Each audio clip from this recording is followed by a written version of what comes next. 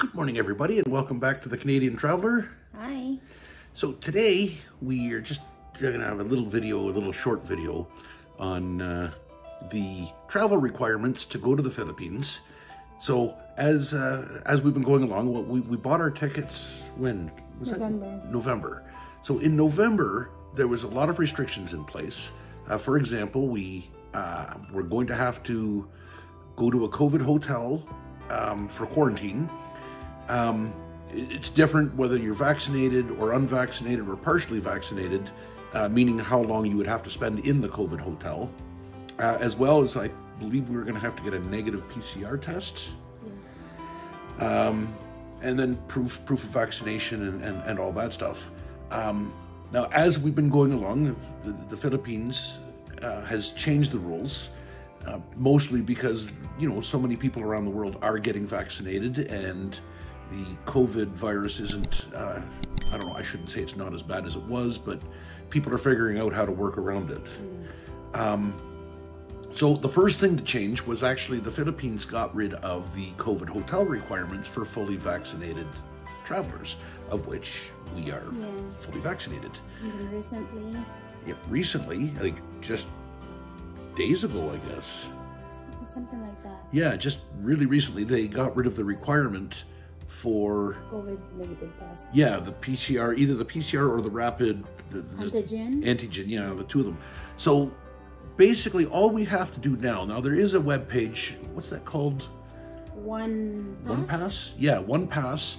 It's put on by, I don't know if it's the Philippine Health Department or the government anyways. We still have to do this, and basically, you put your passport information in, and you put your vaccination, proof of vaccination in there, and you have to do it so close to your trip, within 48 hours, and that's really the only restriction we have at this point, other than we do have to wear a face mask. This is actually two countries' laws. So Philippine law says we have to wear a face mask for the entire trip, but Canadian law also dictates that any planes, whether domestic or going overseas, that originate or end in Canada also have to be masked. So, wear a face mask, that's really our only restriction. Now that's for fully vaccinated passengers.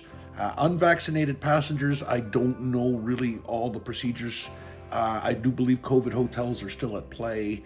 So we are only able to talk about fully vaccinated travelers, and because we're fully vaccinated, that's what we pay attention to. If someone's unvaccinated, I would recommend obviously going to the Philippine Airlines. Actually, their website is really good about giving the information for everybody, whether you're vaccinated or unvaccinated. So if you're unvaccinated and you're traveling, I would definitely recommend to check their website if you're going to the Philippines. Otherwise, yeah, so that's basically what this video is about. The update. Yeah, an update on the restrictions, and the restrictions really aren't restrictive anymore. The only other thing is once we get there, we have to quarantine. No, not quarantine. Pay attention to ourselves. Self-diagnose? No, that's not the right word. Basically self-monitor. That's it. Self-monitor ourselves.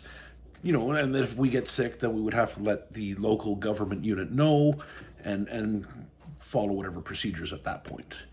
So there you have it. That's our most recent update on what's happening with COVID and traveling to the Philippines. So, yeah, we're just getting close, and we're looking forward to showing you videos of the trip and stay tuned. Bye. Bye-bye.